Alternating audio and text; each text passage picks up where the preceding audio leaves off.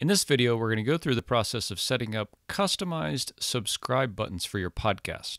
Here in our WordPress dashboard, we'll go first to the plugins area, and we'll add the podcast subscribe button plugin.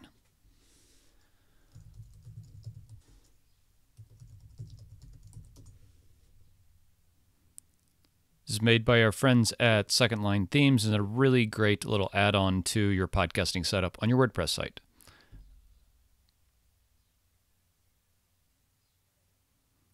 Great. Now we see we have the plugin activated here, and we can go down to the subscribe buttons area and add a new set of subscribe buttons. We'll call this just subscribe buttons. If you have multiple podcasts, you might want to set up a separate one of each of these for each of your podcasts because you'll have different subscribe buttons for each of them. This is the shortcode that we'll use later, so we'll go ahead and copy this to our dashboard now. And we'll customize this. So we'll say button text subscribe. Yep, sounds good. Where do we want this? I want this to be inline. I don't want this to be a pop-up, so I want it to be presented always on the page. Button style, square or rounded. I like the rounded one. And if you want to set the colors here, you can, but I like what they have here already. Then we'll go ahead and start setting up our subscribe links and buttons here. So the first platform is Apple Podcasts. I'm just going to put in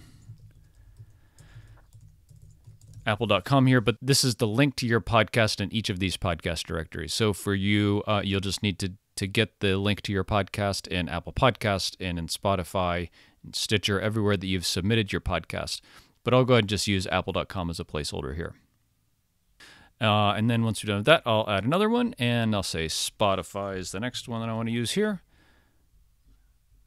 And again, this is not just Spotify.com like I'm using, but is actually the link to your show in Spotify. And let's add a couple of more here. Google Podcasts, another good one. These are kind of in order of importance, I guess, to me. Podcast.google.com. And we'll add one more just for fun. The most popular mobile app, I think, is Overcast. Overcast.fm. ID something or other. So that's what your link looks like. So a great way to find the subscribe link for your podcast is to come to the directory where you are looking for that subscribe link for your show. In this case, Overcast, a really popular iOS third-party podcasting app, and just type in the name of your podcast. It should pop up right here at the top, so that's great. It does.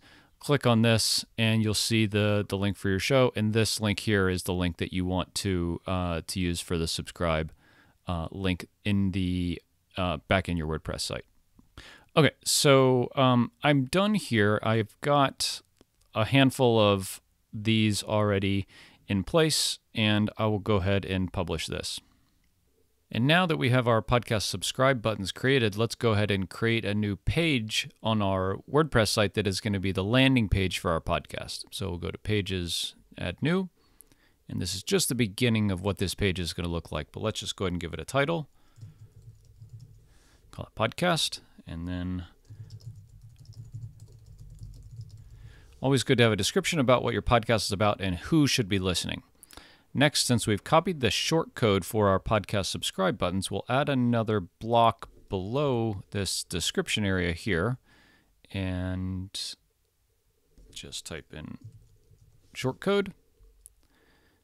Paste that in, and let's hit preview so we can see what this looks like.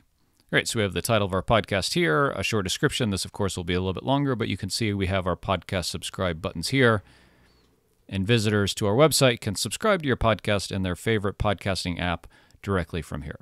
This works great on desktop as well on mobile.